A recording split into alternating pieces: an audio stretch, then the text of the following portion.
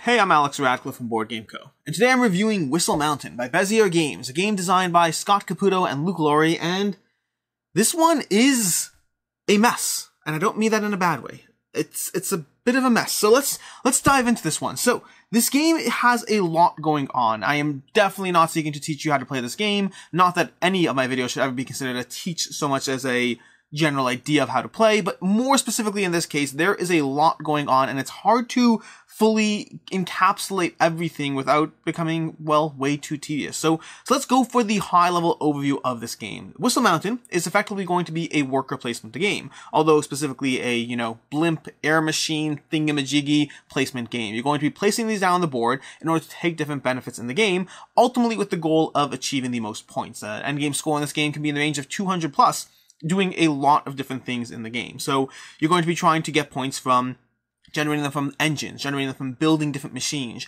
generating them from moving your meeples onto these boards over here. You have these meeples over here, these are your workers, and you're going to be slowly moving them onto the board, which we'll explain a bit more, and then from the board onto these various slots where they can score points there. There's going to be a lot of different things that give you points in the game. These various gears that give you these, abilities in the game will also earn you points. Like I said already, the machines will give you points. This is a lot of different things in this game that will earn you points, and you're trying to do so in the most efficient way possible. Past that, it's going to be worker placement, like I said. You're going to be taking these blimps down and then putting them in one of a few locations.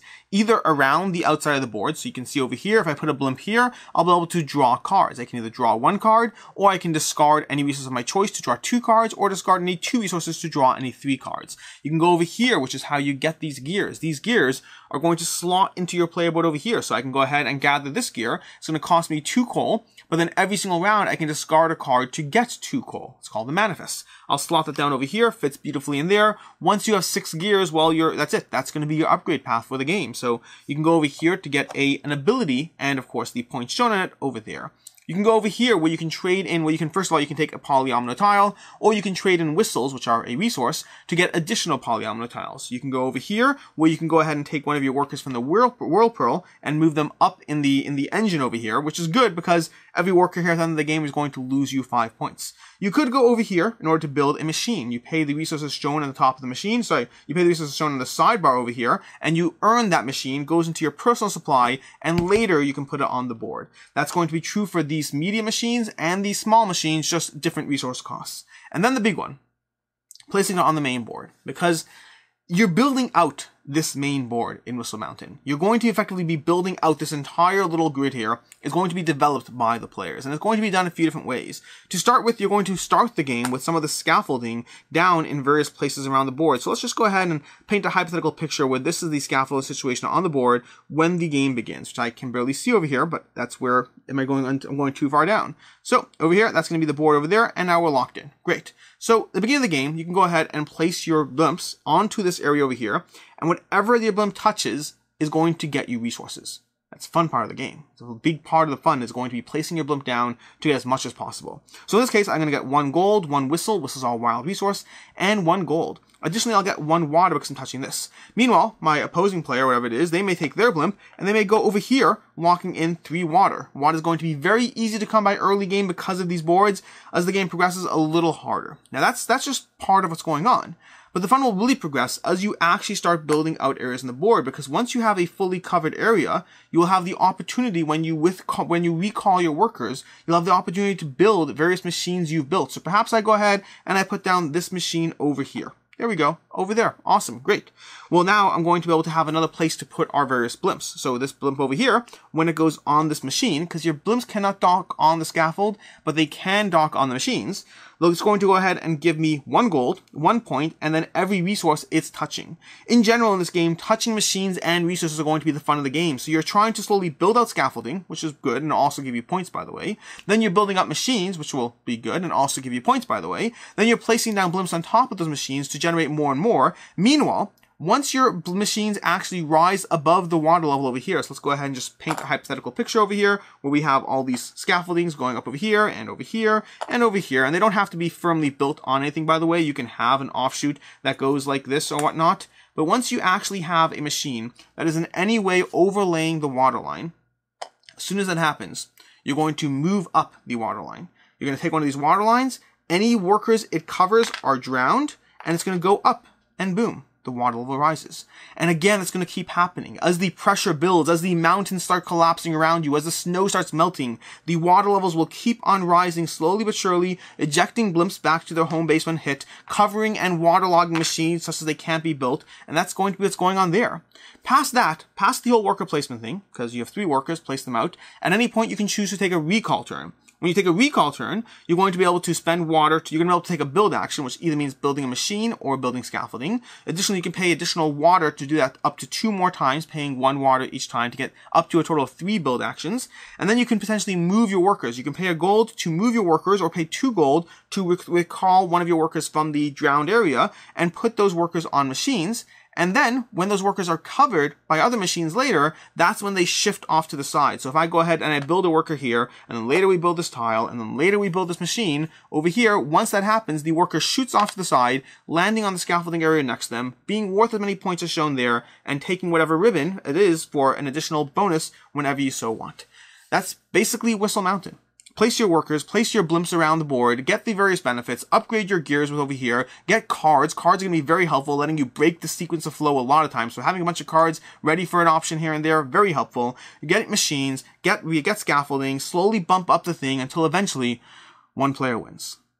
It becomes a bit of a mess pretty quickly because the vast variety of machines in this game is ridiculous. Every single machine, and this stack of machines you see here, this is just part of it. I couldn't even take all of it, so half the machines are still off to the side, but you're going to have stacks and stacks of machines, of which you will never see half those machines in a single game. You'll see a bunch of them, don't get me wrong, but you will not see a bulk of the machines. So every single game is a different hodgepodge of abilities that are open to any single person. As soon as I build a machine, it's open to everyone. The abilities in this game are just everywhere. There's machines that give you these just trade in different things. You know, oh, boom, you want whistles? Great. This machine over here, that's going to give you whistles and stars every single time. Well, now that you have whistles, this machine will let you trade in whistles to get those gears for the permanent upgrades. Speaking of powers and abilities, all these gears, those upgrades that slot into your player board, those are all going to give you some sort of additional advantage that you have that others don't. Maybe for you, you have iron lung. These pieces of iron are now wild, so you want to get as much iron as possible because for you, it's more flexible than other resources.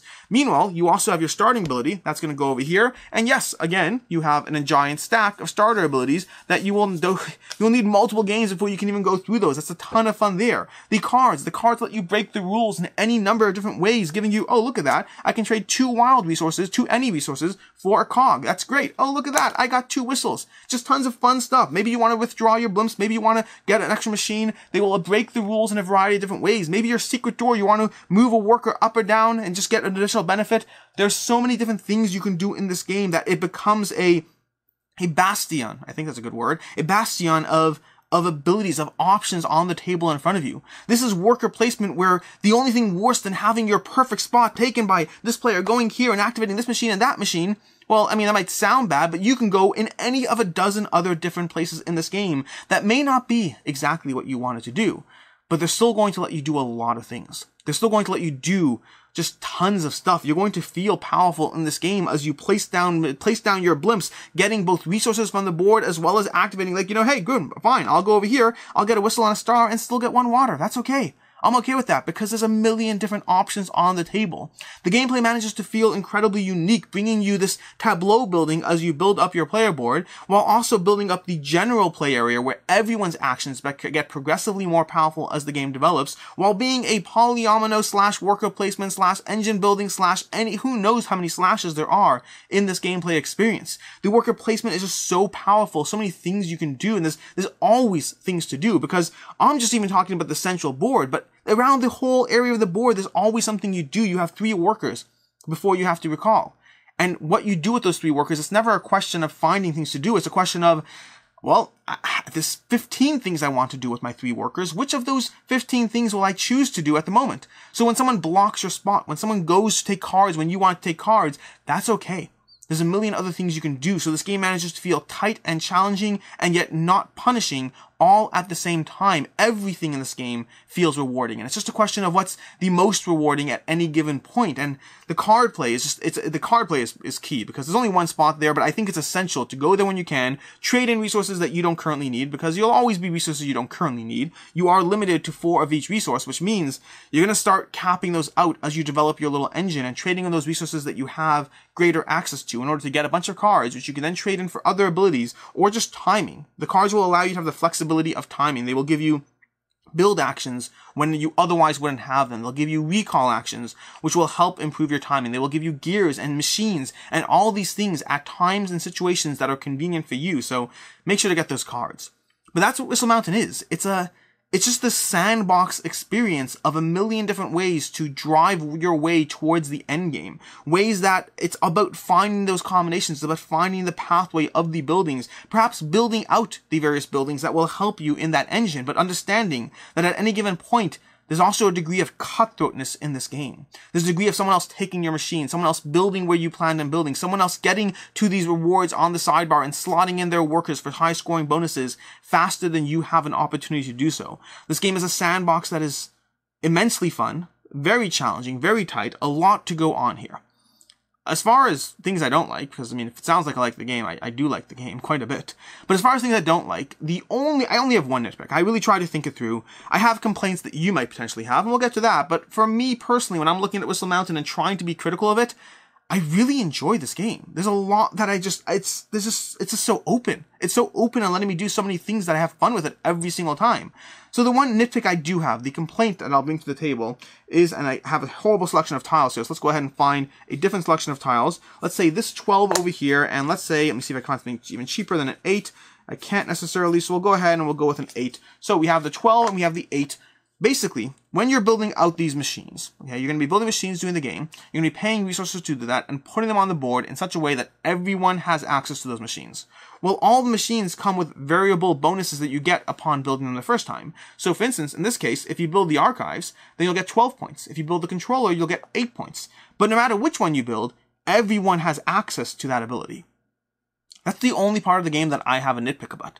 Because I'm sure you could argue strategically that you should build a machine that best fits whatever you're trying to do, but in theory, everyone has access to the same engine over here, past whatever distinguishing characteristics you have on your player board that make you stand out. And so past that exception, past your unique player abilities, most of the time, just take the thing that gives you more points, because ultimately, the rest of you are all going to have the same engine to work with. Your incentive to building the machines is not that they exist inherently, because again, someone's going to build the machines, but rather the main incentive, in my opinion, is going to be getting the chunk of points that come along with it, and then yes, providing something that everyone can do. So I didn't love the fact that there was often a tile I wanted to build, and yet I chose the tile that gave me more goodies for me rather than the tile that would benefit the general engine, because we're all going to have the same engine to work with, so I want those 4 extra points. That's the only real nitpick I have. Sometimes things I wanted to do didn't seem like the optimal choice given the incentive in points.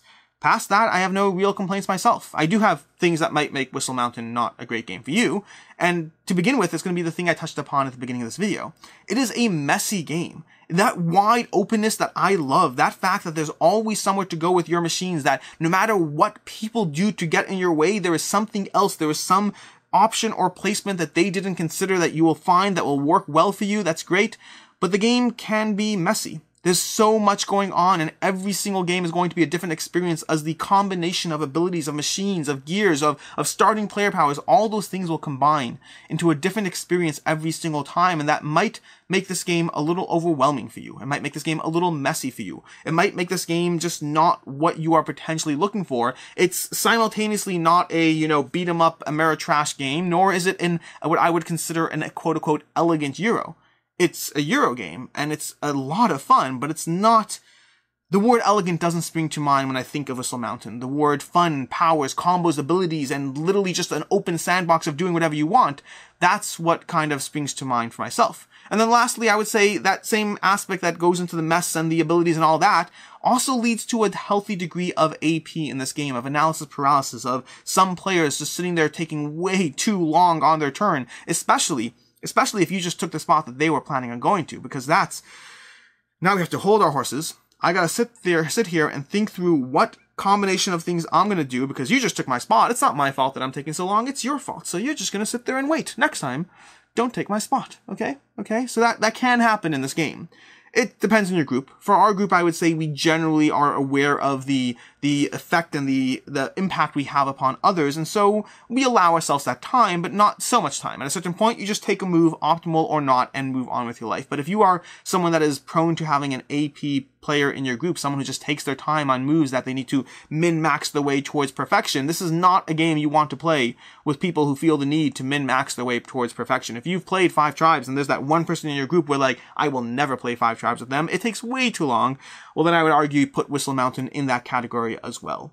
Past that, that's all I really have as far as critiques for myself and or for others. I like this game. I like this engine, which brings us to final thoughts. Whistle Mountain is an amazingly fun experience. I adore the overwhelming amount of options that this game can take you in. For me, it is a 4 out of 5. It's not a 5 out of 5, and I did wrestle with this. It's one thing that I could see it growing over time. I could see it continuing to develop as a game as I get in more and more plays. Where I am right now, something about that mess leads to a slight lack of elegance where I can't give it the highest accolade for myself. And again, consider this one of those times where just my own independent opinion and bias is filtering in here. Something with the game does not go to the immediate top of the class, so to speak, for myself, but I really like this engine. I really like this game. I really like the powers, the abilities, the gears. I mean, I'm somebody that every single time I've played this, I've gotten like 5 or 6 gears. I try to build out all my gears as much as possible because I like the powers. I then go to the cards and get as many cards as possible so that I can break the game through the card play. Then I try to get these awards because they're all just different things that let me break the game. Not so much break the game, so much as just having fun within the engine. I want to get things. I want to turn things into other things. I want to get an ability that gives me more cards, and then build out a executive archives over here that will let me turn cards into other cards, or any number of different things in this game. Whistle Mountain is a sandbox of a Euro experience, and one that I adore. From Bezier Games, Scott Caputo, and Luke Laurie, and a game that I highly recommend. Until next time, I am Alex Radcliffe from Board Game Co., and I hope you have a good one.